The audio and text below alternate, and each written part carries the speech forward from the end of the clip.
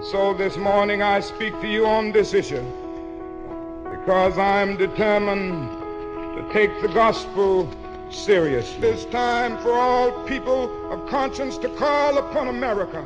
There is at the outset a very obvious, come home, America, an almost facile connection between the war in Vietnam and the struggle I and others have been waging in America. A few years ago, there was a shining moment in that struggle. It seemed as if there was a real promise of hope for the poor, both black and white, through the poverty program. Then came the build-up in Vietnam. And I watched the program broken as if it was some idle political plaything of a society gone mad on war. And I knew that America would never invest the necessary funds or energies in rehabilitation of its poor, so long as adventures like Vietnam continue to draw men and skills and money like some demonic, destructive suction tube.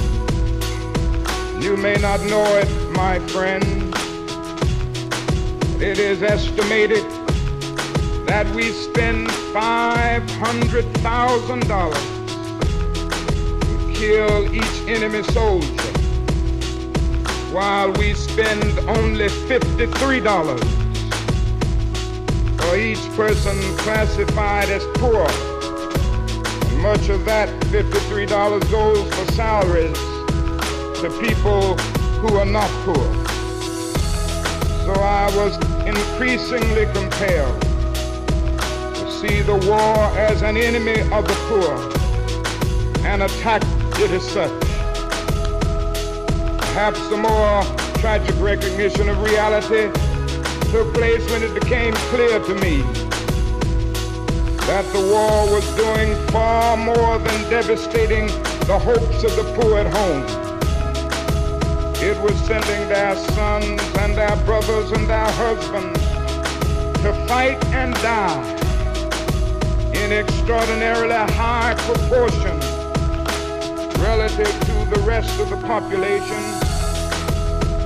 We were taking the black young men who had been crippled by society, sending them 8,000 miles away to guarantee liberties in Southeast Asia, which they had not found in Southwest Georgia and East Colorado. So we have been repeatedly faced with the cruel irony of watching Negro and white boys on TV screens as they kill and die together for a nation that has been unable to seat them together in the same schoolroom. So we watch them in brutal solidarity, burning the huts of a poor village. We realize that they would hardly live on the same block in Chicago or Atlanta.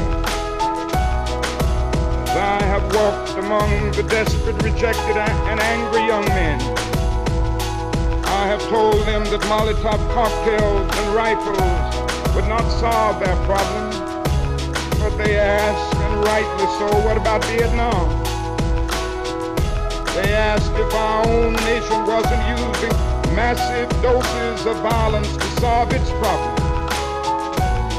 And I knew that I could never again raise my voice against the violence of the oppressed in the ghettos without having first spoken clearly to the greatest purveyor of violence in the world today, my own government.